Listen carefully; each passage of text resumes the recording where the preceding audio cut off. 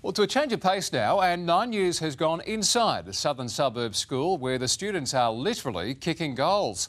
Ascot Park Primary is the state's first specialist sports school, nurturing the stars of tomorrow.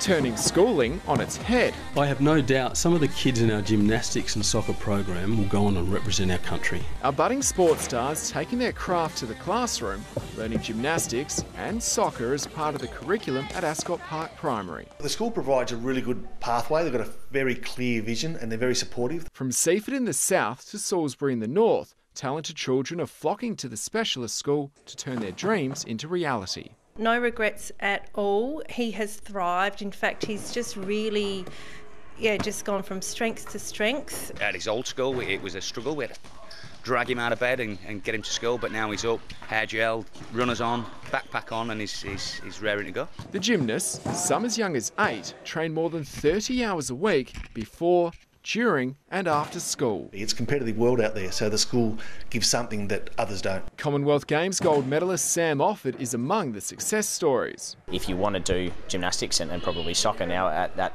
kind of elite level and get to the Olympic Games or World Cup or those types of things, this program's probably the place to be in Adelaide. And the program could soon be expanded to include one of the state's most popular sports. The school currently in negotiations with Netball SA. They're very, very excited about the prospect of us becoming a specialist netball school. An Australian first program that's world class. I've played semi-professional soccer in England for 15 years and nothing ever like this, nothing at all.